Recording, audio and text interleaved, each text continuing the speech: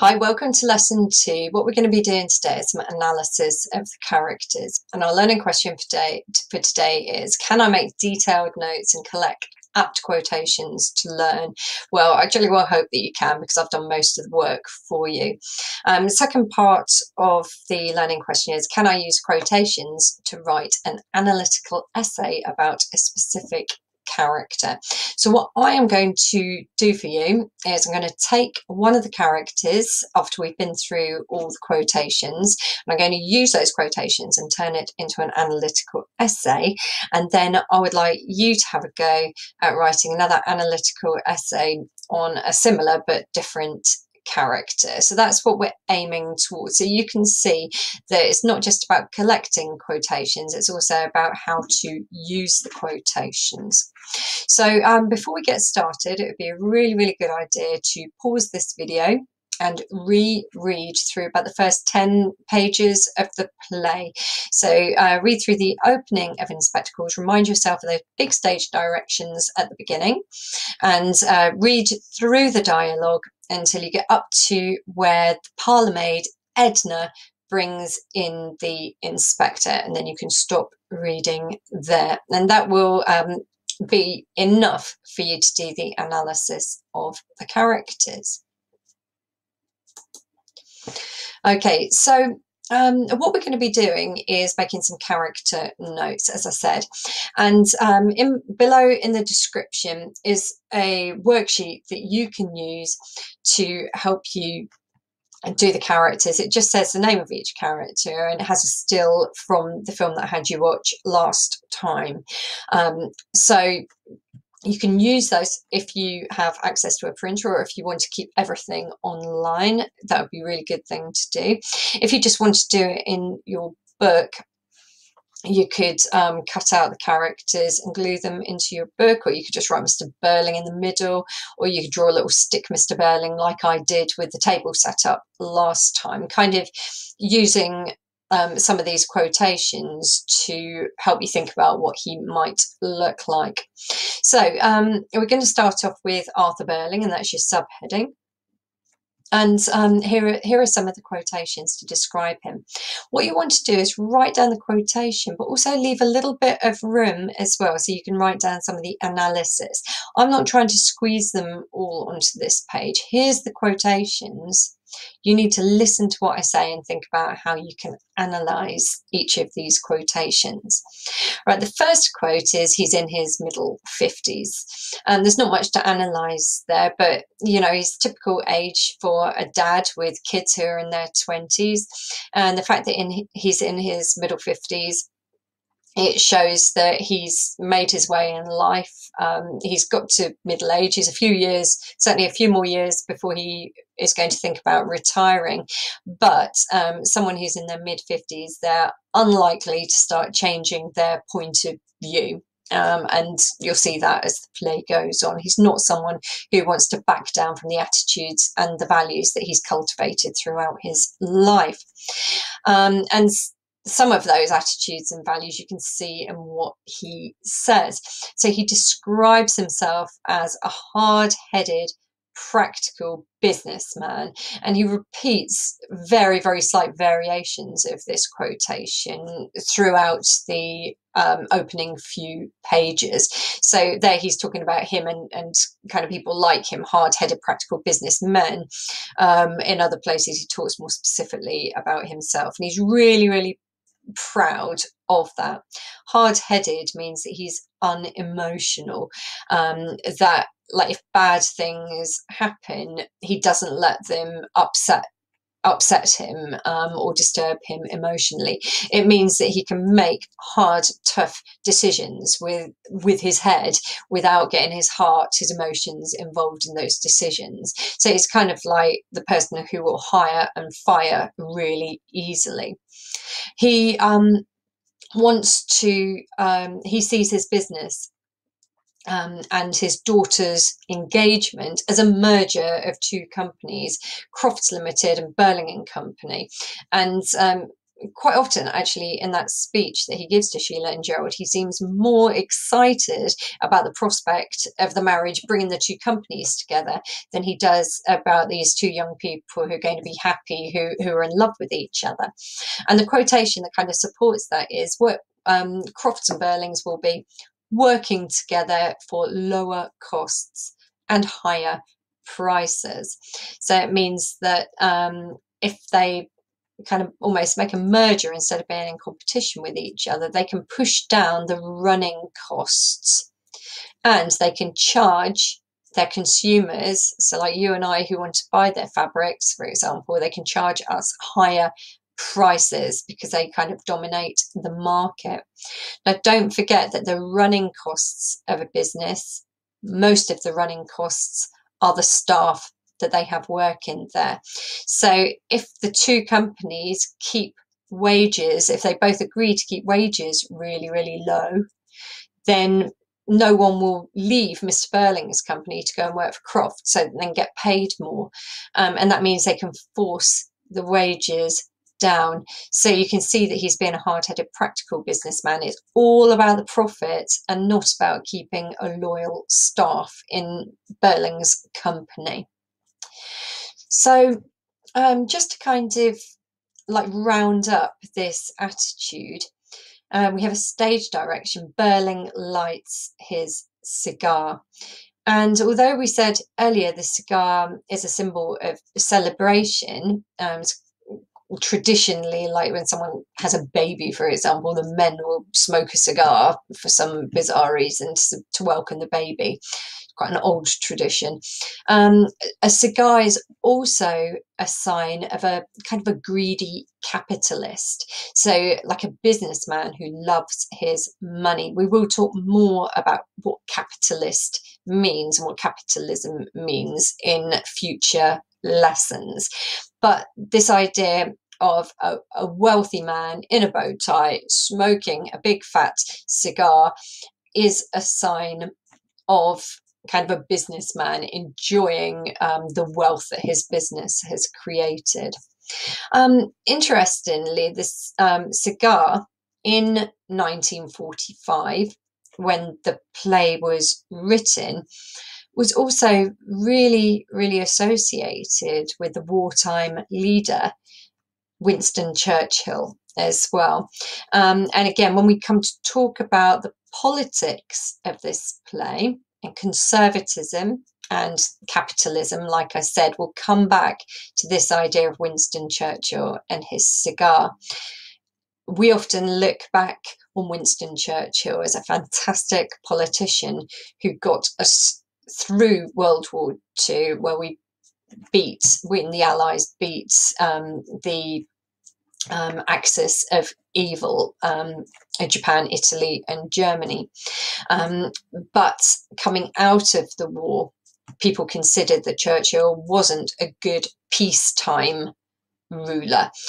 So people weren't so keen on him.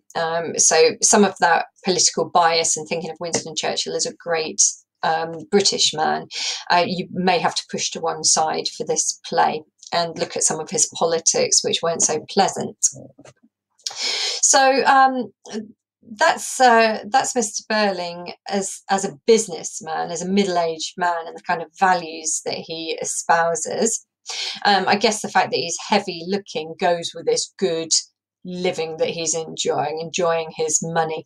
You can see the character here maybe doesn't look exactly like you might imagine Mr. Burling. You might imagine Mr. Burling to be a bit of a bigger lad, someone who enjoys his port and his whiskey and his wine and his cigars a little bit more. The other thing that I noticed about this character is he doesn't quite do this stage direction. So it says Mr. Burling is rather provincial in his speech. He kind of does, but he kind of doesn't. This actor has a slight, what I call a South London accent. So you can tell that he comes from South London. He's got a little touch of that London accent about him, which is not quite provincial, but it's showing that he doesn't have a posh accent. In the BBC version of An Inspector Calls from a couple of years ago, the actor playing Arthur Burling had a Scottish accent. However, I always imagine a provincial in his speech means that he has maybe a North Midlands accent, or even a northern accent, maybe a Yorkshire or a Lancashire accent, that kind of up north kind of accent. That's what I imagine here.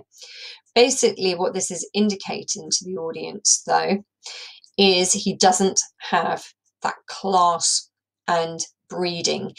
The way that he talks, rather provincial in his speech, shows that he is a man who's not from the southeast. He's not from London. He hasn't been to a posh private school.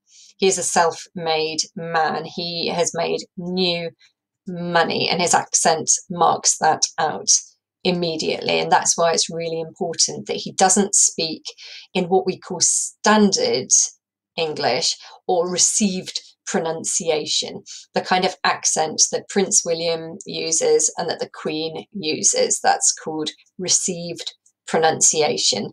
And Arthur Burling doesn't talk like that. He's provincial in his speech.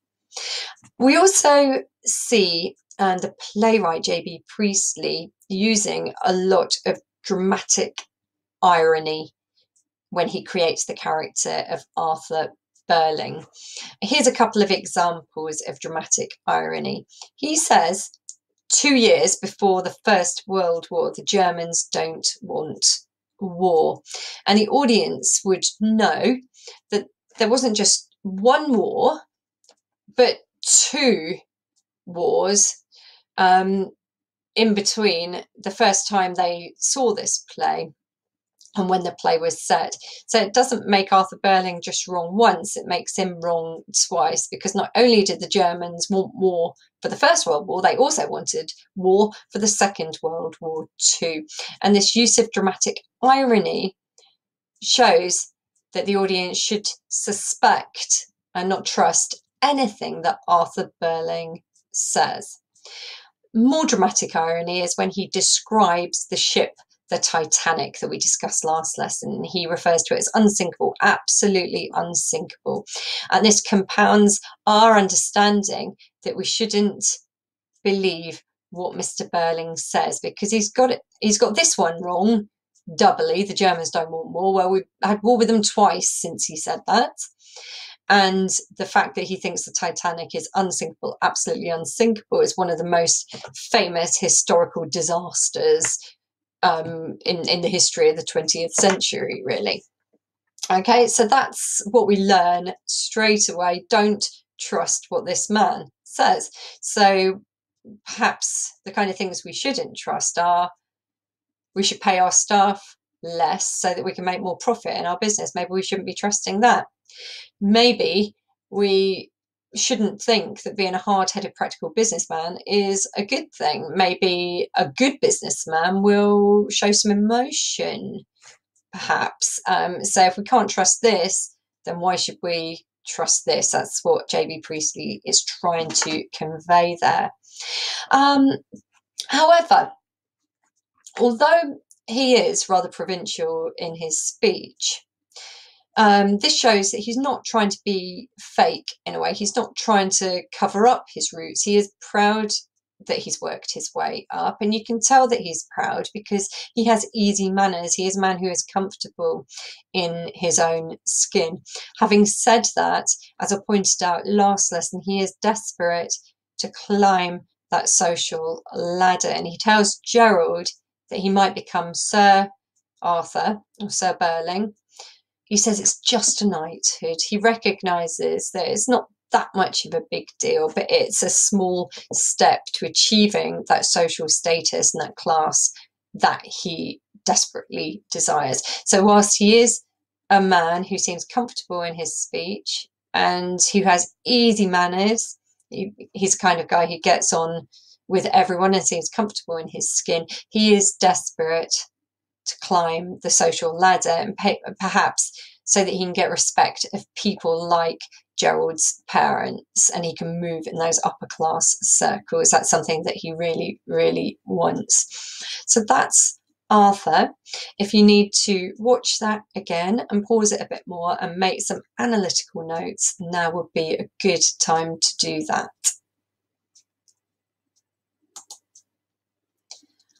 Okay, so we're moving on to his lovely wife, Sybil Burling, or Mrs. B, as she's normally referred to in the stage directions. And let's start over here. So, whereas Mr. Burling was in his 50s, she's possibly a little bit younger. She's about 50. So again, a middle-aged woman, similar age, maybe slightly younger than her husband. And again, this is conveying that she got to that stage in life where she's unlikely to start changing her attitudes and opinions and the values that she holds dear to her.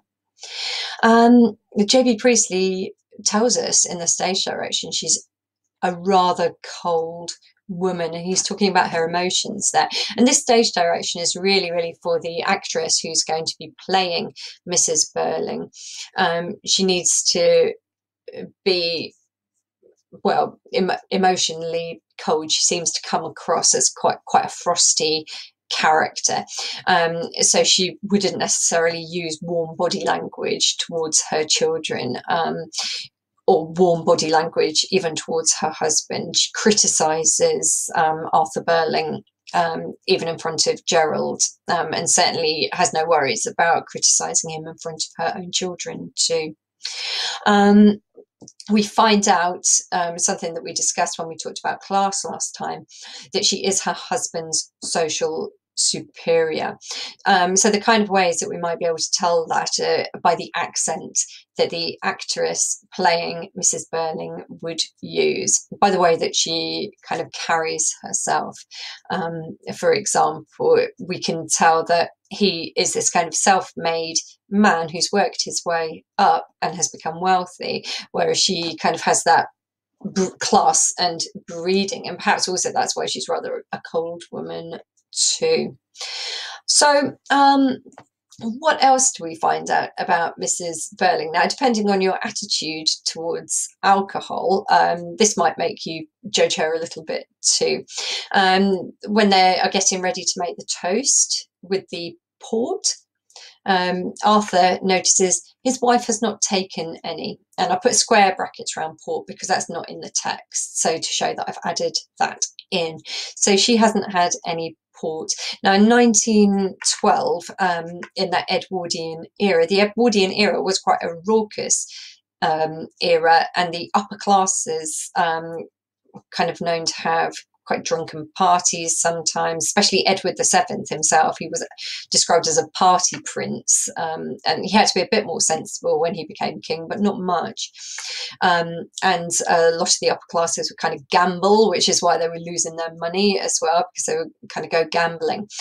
There was at the time something called the temperance movement, which many women signed up to, and they would encourage others not to drink, and many people of the time thought that this they were being quite spoiled sports about it. So Sybil Burling, it kind of almost suggests perhaps she was a member of this temperance movement, the people who didn't want to encourage drinking. She does have just a little glass of port to toast Gerald and Sheila under duress. She doesn't really want to. So again, you could say that the fact that she doesn't drink shows that she always wants to stay in control. She doesn't want to become emotional. She wants to stay this kind of cold, controlling woman. Whereas if she did have alcohol, perhaps it would make her like lose control a little bit. She seems very comfortable ordering Edna, the parlour maid, around. She says, "I'll ring from the drawing room when we want coffee," to Edna. So she's very comfortable being in charge of a servant and having a servant running errands for her. So it's kind of like poor old Edna has finished serving the dinner. She's cleared away the plates, but she's still got to be on call, waiting for these privileged people to decide when they want their coffee. They can't even make themselves coffee at the end of the night. She has to be on call for them. And then when Mr. Burling praises the cook, and says, "Oh, tell cook from me it was a delicious meal," something like that, she turns to him and says, "Arthur, you're not supposed to say such things." So she kind of comes from this class of people, the kind of the lower upper classes, if you like. So it's upper class attitude that servants should be absolutely ignored and invisible. They just do what they do and you don't even notice them. Of course, you shouldn't praise the cook. Whereas Arthur Burling wants to praise the cook and show appreciation for her hard work, because in a way that's the kind of background he's come from. He's worked his way up. So maybe someone like his mother or even his grandmother might have been in domestic service. And when Sybil puts him down like that in front of Gerald, he doesn't really care. He says, "We're treating Gerald like one of the family now." But she properly puts him in his place. You're not meant to praise the cook. You act as if the servants, the staff, are invisible. So really, we're not getting a very nice opinion of Mrs. Burling at all. Definitely, J B Priestley does not want to present her as an attractive character, someone that we warm to, not at all. And then when Sheila refers to her brother Eric as squiffy or drunk, she says, "What an expression, Sheila. The things you girls pick up. What an expression, Sheila." So here it's kind of like she expects a different kind of behaviour from women than from men. Women certainly shouldn't use casual slang language, which is verging on almost swearing, saying you're squiffy. And then finally, possibly the most disturbing quotation, when we think about her marriage and what women should expect of marriage in the Edwardian era. This is a really, really long quote. I wouldn't expect you to learn this quotation off by heart. The bit that I've underlined is the bit that you probably want to learn off by heart. She says, Sheila says, "Where were you, Gerald, all last summer? Why did you stay away with me so much?" Mrs. Burling says, "Men with important work to do sometimes have to spend nearly all their time and energy on their business. You'll have to get used to that, just as I had." So it's this idea that as a woman, as a wife of a businessman in Edwardian England, you have to put up with being ignored by your husband. You have to put up with your husband putting work before family. And instead of sympathizing with Sheila about that, she tells Sheila, "You'll have to get used to that." So that's the quotation you want to remember. You'll have to get used to that. Okay. The last quotation that I've got here is Gerald produces the wedding, the engagement ring. And she says, "That was clever of you, Gerald." And you'll notice that both Mr. Burling and Mrs. Burling are always full of compliments for Gerald, and don't have many compliments for their own offspring. Okay, so here's Sheila. And at the beginning of the play, it says that Sheila is very pleased with life. Well, if we're going to analyse this, she would be very pleased with life. A girl like Sheila would have been brought up to snag herself a wealthy husband. That would be her sole purpose in life, basically. She, coming from the family she comes from, she wouldn't be expected to work for a living. That would be scandalous if someone like Sheila had to work for a living. So her sole purpose is to snag herself a husband. And she's not only managed to get herself a wealthy husband, but also a husband who is going to inherit his father's title, Lord Croft. So no wonder Sheila is looking very pleased with life. And certainly from early on in the play, it seems that Gerald and Sheila have a genuine attraction and affection and love between each other. So it's not just a marriage of convenience, certainly not in the way that it's portrayed in this production. If you watch the BBC production, you might disagree on that, but definitely she has every reason as well to be rather excited. Her future is looking really, really good right now, and she's got the ring on it, hasn't she? So you know, it's kind of all done and dusted, legal. Um, she we should also be pleased with life because she is a pretty girl. And again, for a girl like Sheila, in order to be able to snag yourself a husband, being pretty was really important. So again, in the BBC production, you might not think she's pretty. So obviously that was a decision that was made, but I do think that she should be played as a pretty girl. I think it's important. She's in her early 20s. So again, that gives a little bit of flexibility to the director of the play who's casting. And then we get this idea when she talks to Gerald. It says she's half serious and half playful when she talks to him. She uses mock aggressiveness. So she's being quite cross and aggressive to him, but you can tell that she's being fake. And then she talks to Gerald gaily, which obviously that word's kind of changed its meaning these days, but she talks to him really happily, but possessively. And that's not a very happy kind of thing to do in a relationship of equals, is it, to be possessive? So it's kind of like when she looks at Gerald, she's half and half. She kind of, half of her is being kind of playful and playing around and being happy, but the other half seems to show that there are maybe some cracks under the surface. So she is pretending to be a little bit aggressive, bossy to him. She's a bit possessive, so perhaps that shows that she's worried that she's not quite got him all to herself. And here she is half serious when she talks to him. This could show about the relationship between Gerald and Sheila, but it could also show what she's like as a character as well. Like half of her is quite immature and playful. It's like kind of this relationship's all a game and her life is just a game. But on the other hand, she does have a much more serious side to her. She can be aggressive and stand up for what she believes in. If something's serious, she can take it seriously.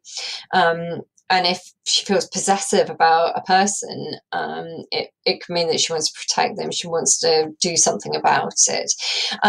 So with Sheila, we get two sides to her personality, which we do not see with Mr. and Mrs. Berlin. Remember, they're in their mid-50s. So their personalities are kind of fixed. Whereas someone like Sheila, she could turn into this kind of quite determined, aggressive, like serious kind of person, or she could stay as the playful, gay person that she's presented, just looking on the bright side all the time.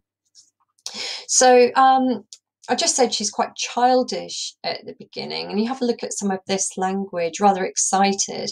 You might expect that more at a children's party than an engagement party. At the beginning of the play, not the way they acted, they changed it. She called her mama, but in the script, she calls her parents mummy and daddy, which is a very childish way to refer to your parents, mummy and daddy. You might think she'd call them mum and dad or mother and father. See how that changes as the play moves on, how she addresses her parents. And then when she is given her engagement ring, she gets really excited about it. And she's like, look, mummy, isn't it a beauty? And again, this sounds quite childish, almost like she's opening up her favourite Christmas present, that kind of thing. And then finally, quite tellingly, Eric warns Gerald in a bit of sibling banter, really. She's got a nasty temper sometimes.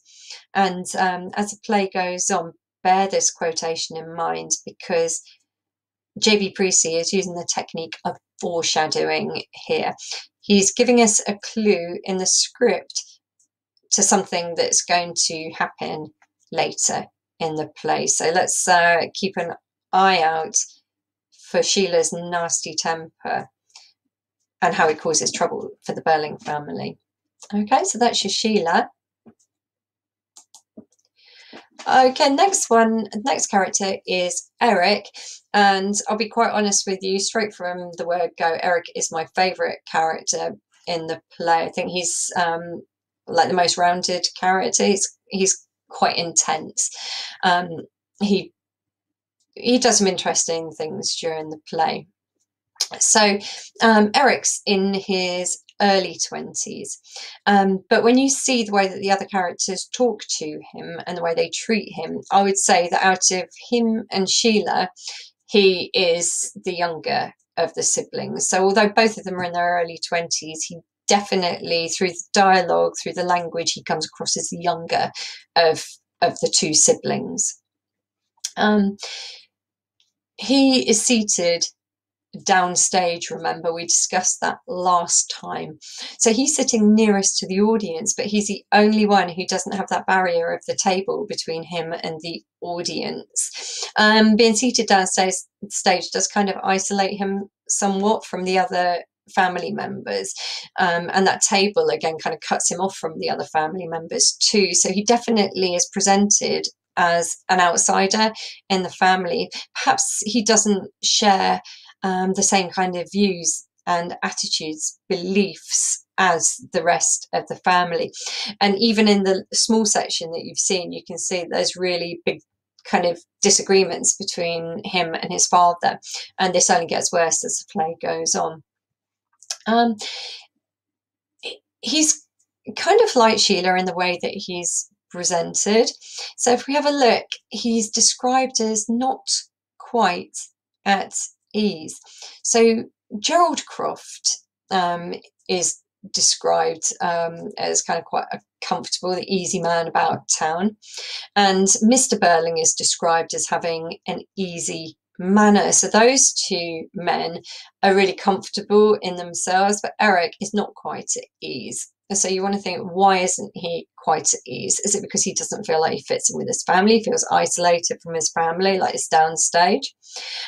Is it because he's got something on his mind that is bothering him? But you'll see he doesn't seem as comfortable as the other two male characters.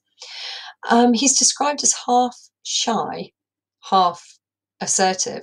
So this is really, really similar to the way that Sheila was described, what we just went through. So he's like a half and half character. So who's he going to be when he gets to 50 years old, like Mr. Burling?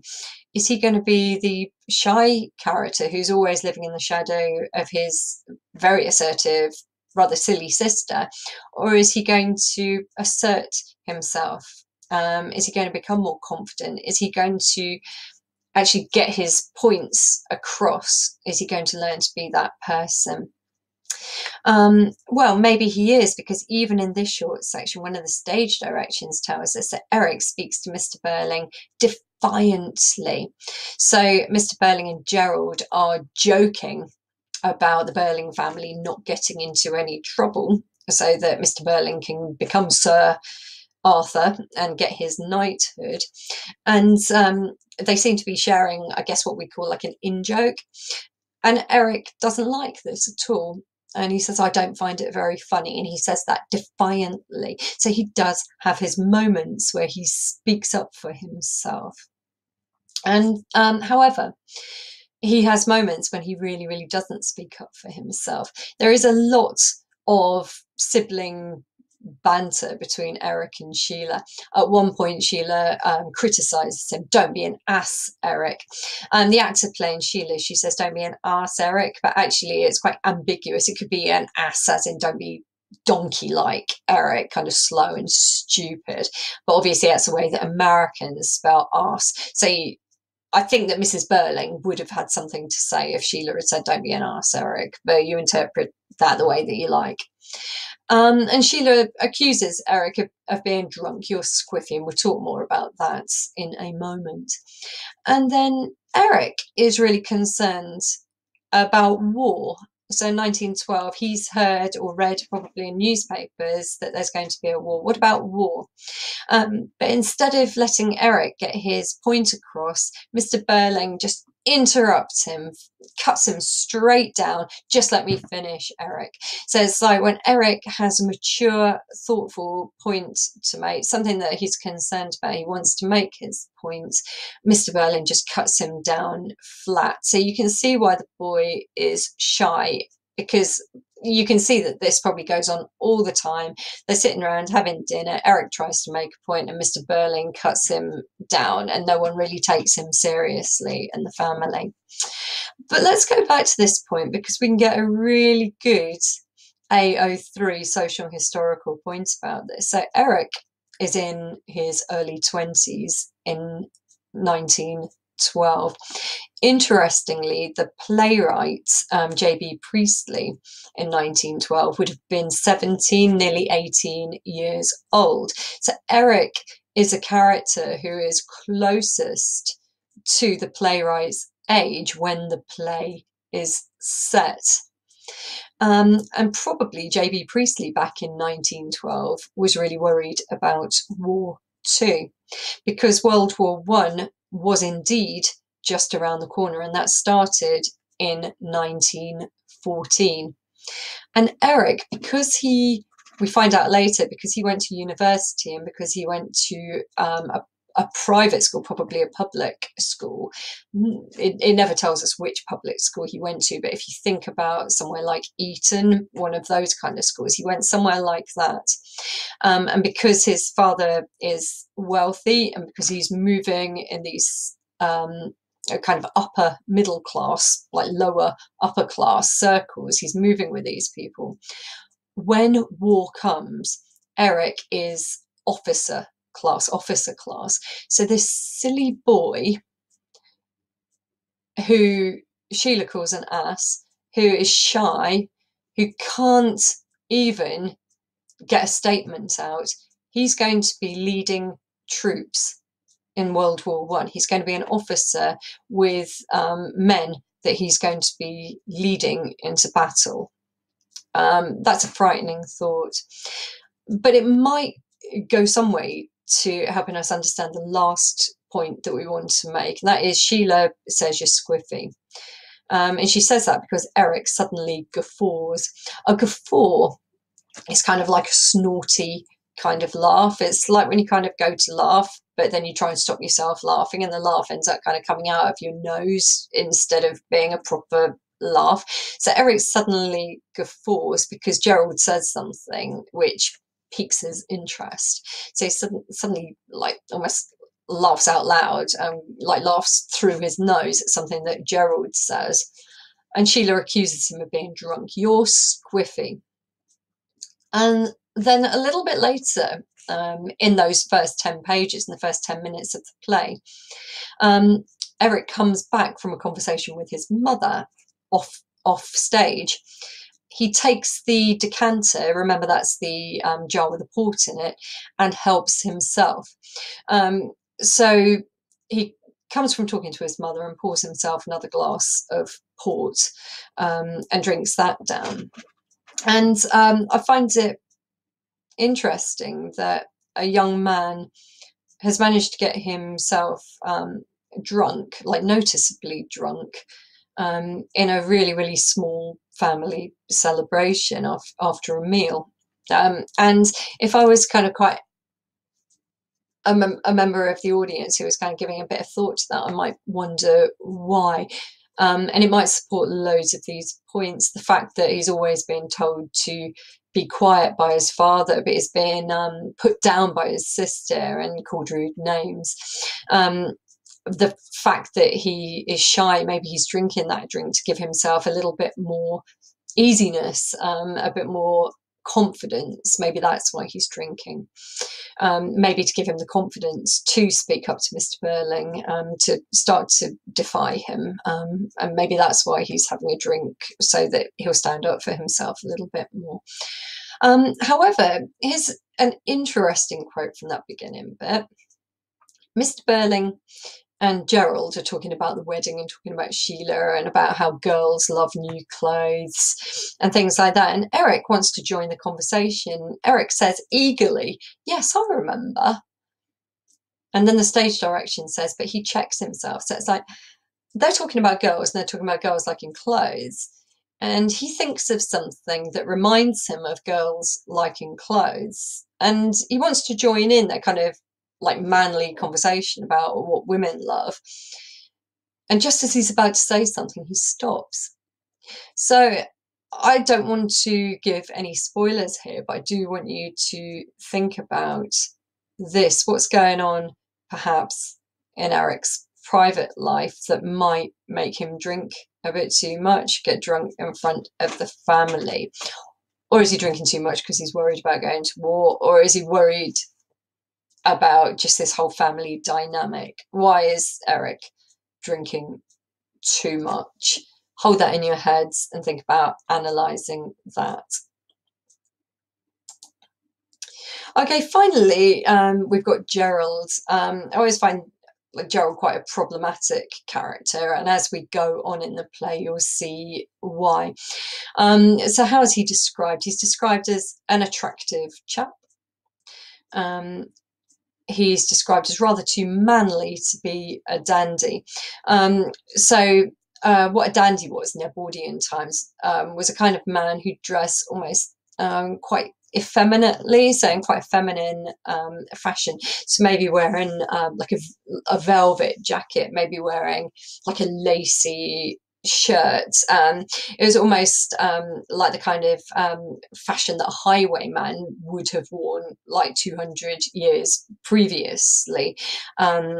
The dandies would tend to grow their hair out a little bit longer, and like I said, have quite a feminine look about them, and that was really, really fashionable in Edwardian times for single men. But he's kind of too manly to carry that look off. I think that's what they're saying there. So you kind of need a man's man.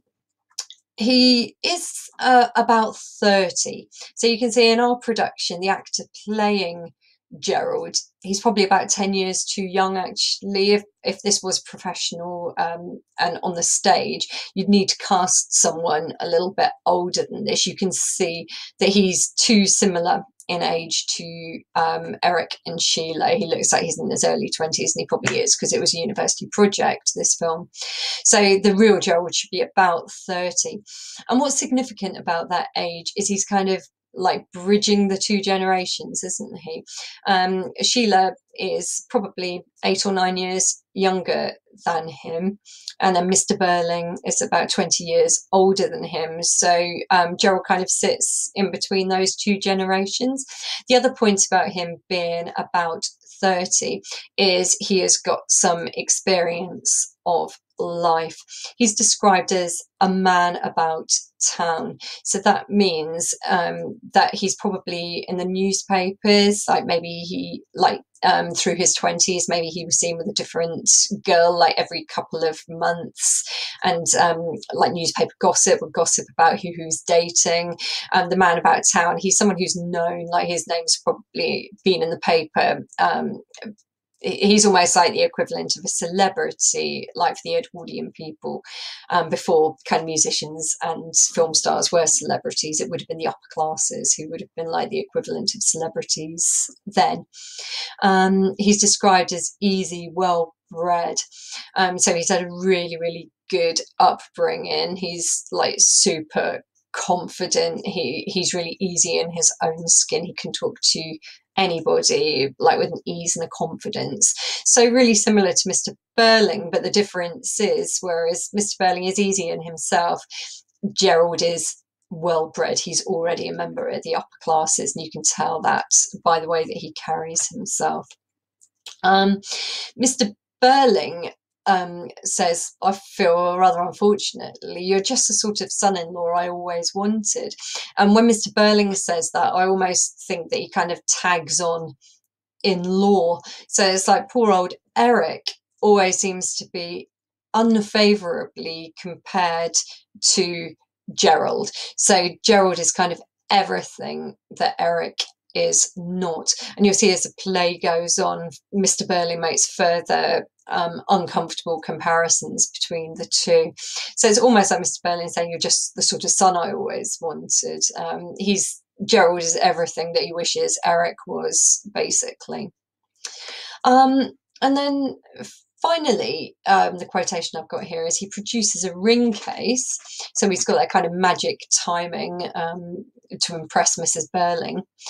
And when he gives Sheila the ring, is it the one you wanted me to have? So she hasn't even chosen her own engagement ring. And I guess you could analyse this by saying that Gerald is a man who's used to making decisions, and he's definitely going to be the one who's in control of this relationship. So that's our Gerald. Okay, so what I've done, and again, you can find a copy of this in the description underneath. I've written you a model essay. I'll read it through to you, but I'm not going to go through the AO1, AO2 and AO3. So these assessment objectives are all from the AQA specification. And if you remember, it's 40% for AO1, 40% for AO2 and 20% for AO3. AO1 being the use of quotations and being able to use a critical style and get your own opinions across really nicely. AO2 is all about analysing language, form and structure, so doing that analysis, but also using the technical terminology to help your analysis along. Whilst AO3 is all about the social and historical context, so the relationships between text and the context in which they were written. And this play, as you've probably seen already, has so much context tagged to it, but do bear in mind it's only worth 20% of the mark. We're not writing a history essay. Now, what you've probably noticed that we didn't do for Macbeth is we've been collecting quotations, and most of the quotations I've been trying to get you to collect have been short, and that's because on this Inspector Calls essay for the AQA specification, you don't get an extract. So you're going to have to remember the quotations you want to write about in your exam. And that's why lots of the quotations that I've tried to write down for you are only maybe 3 words long, sometimes even 1 word, and that's fine. So anyway, let's have a little look at this essay. J B Priestley presents Eric as a somewhat ambiguous character at the establishment phase of the play. He is half shy, half assertive, which suggests that he has strong opinions that he wants to convey, but is too nervous to make his voice heard. He is immediately contrasted with the older Gerald Croft, who has a confident, easy manner. Indeed, at the opening of the play, Eric tries to convey his ideas on several occasions, yet is shut down by his sister, who tells him not to be an ass, and his father, who effortlessly interrupts Eric. Just let me finish, Eric, as if this is an everyday occurrence. On one occasion, though, Eric talks defiantly to Mr. Burling, introducing the audience to his more confident side. Like Sheila, Eric is in his early 20s, but Priestley certainly gives the impression that he is the younger sibling. Within the family unit, he enjoys very little respect. Priestley immediately establishes that Eric is separate from the rest of the Burling family by positioning him as the only character downstage. Perhaps Priestley presents Eric as isolated from the other characters to reveal that he doesn't fit in with the other family members' concerns and beliefs. Eric asks his father, "What about war?" revealing his fear for his own future. As a man in his early 20s, Eric would be one of the first to be conscripted into the army. The audience of 1945 and onwards know, of course, that in just 2 years, World War I will start, and Eric will be required to fight, meaning he would need to lead his troops. As he still seems to be at his mother's beck and call, "Eric, I want you a minute," and displays childish behaviour such as his guffaw at Gerald's behaviour, the audience will be shocked that this immature young man will soon have to take on such responsibility. However, as Eric is seated downstage, he is closest to the audience. A veteran of the Great War, Priestley invited many of his fellow soldiers from World War I to the London premiere of An Inspector Calls. By seating Eric closer to them, it creates a subliminal bond between members of the audience and this character, unlike the other characters who are separated from the audience by the dining table. Finally, Priestley establishes early on that Eric is a character who enjoys an alcoholic drink. Sheila describes him as squiffy, Edwardian slang for drunk. When Eric returns from a discussion with his mother, he takes the decanter and helps himself. This leads the audience to question why a young man from a privileged background drinks enough to be noticeably drunk at a family gathering. Maybe he needs alcohol to give him the confidence to overcome his shyness. The audience would feel sympathy that a young man should be so anxious in his own home, a place where he should feel safe. Perhaps, though, Eric has other worries on his mind. When the more experienced Gerald and Mr. Burling discuss women, Eric attempts to join their conversation, eagerly stating, "Yes, I remember." But as he begins to talk, he checks himself. An astute audience member might wonder what it was Eric was so eager to share 1 minute, but then holds back a moment later, and what it is that stops him joining this man talk. So for your challenge task, see if you can have a go at writing an essay which is similar for Sheila, probably be a little bit shorter because you don't have all that historical context for Sheila. But it might be interesting to look for clues in the play as to some of those cracks in the relationship between Sheila and Gerald, and also think, like Eric, how Sheila seems to have those two sides to her personality, the very serious and almost aggressive side, but the very silly, playful and immature side to her. So your title for that one might be something like, how does J B Priestley present Sheila in the opening of An Inspector Calls? Now, I always say to my students, if you get to a situation where you know that you haven't revised An Inspector Calls properly, and you've got the exam tomorrow, then you can't go too far wrong by just revising basically what I've done in this lesson and the previous lesson about the stage directions, because you have got almost everything that you need to know about the 5 main characters, everyone except the inspector. There's so much social and historical context in the opening of the play. This essay that I've written on Eric here, just based on the first 10 minutes of the play, is about 400 words. And if you wrote 400 words onto A4 paper in medium-sized handwriting, it would still be a 5 or 6 page essay. So it's a really, really decent length. And yet, hopefully, you can see by my highlighting how that essay absolutely hits every one of those assessment objectives, enough to get you into a high band and to get you a good mark on this essay.